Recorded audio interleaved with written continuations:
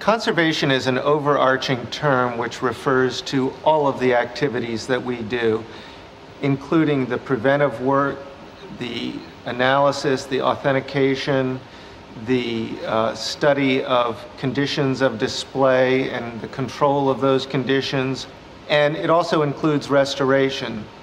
Restoration is really the piece of conservation that involves actual physical changes to an object. One of the most interesting restoration projects that we have undertaken here at the Getty in the past few years has been the restoration of the neoclassical French lit à la polonaise. I first saw this bed in 1981, and I had gone to Paris to find a gilding conservation workshop in which I could learn their techniques. In the workshop of Monsieur Goujon, I stumbled across this bed, which was actually sent there at the time for restoration. And I was immediately enraptured by the quality and the refinement of it. And it wasn't until 1994 that we acquired it here at the Getty. Beds of this type were made for the high nobility, people of extravagant wealth and with a sumptuous taste for luxurious living. And so we knew that we had to restore it to a very high level.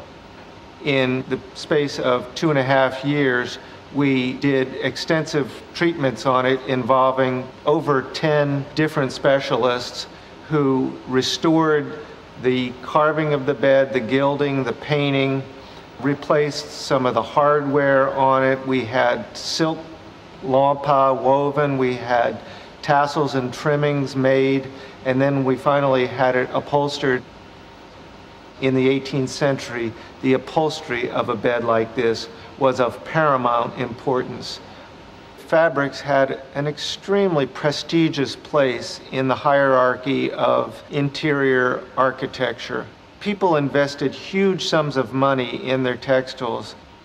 We knew about the original upholstery of the bed, and we had an estimate done for the reweaving of that fabric.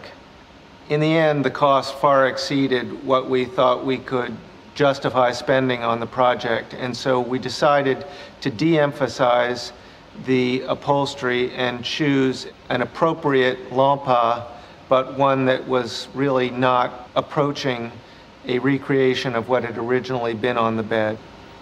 We had engaged Prel in Lyon to reweave the lampas, and we engaged a firm called La Passementerie Nouvelle to recreate the fringes and tassels and trimmings of the bed.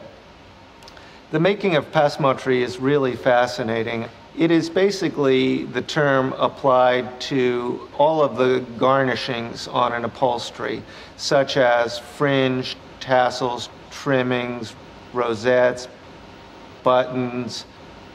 They are all basically made by wrapping very fine silk thread around core foundations, which in the 18th century were made of catgut.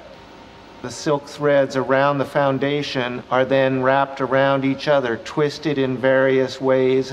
It's a fascinating process and one that is done almost entirely by hand. The restoration of the carving and gilding was a process of moving the bed back and forth between the carvers and the gilders' workshops. Each piece went to the carver's studio, where he glued any loose pieces of wood, replaced most but not all of the lost details from the carving, and he waited until the end of the project to replace the central trophy and one of the side trophies. We were tremendously aided in this process by the discovery of early 20th century photographs of the bed. I don't know that we would have endeavored to replace the lost trophy on the top of the bed had we not had this photograph, because we really didn't know what it was. So that was really the biggest challenge of the entire project.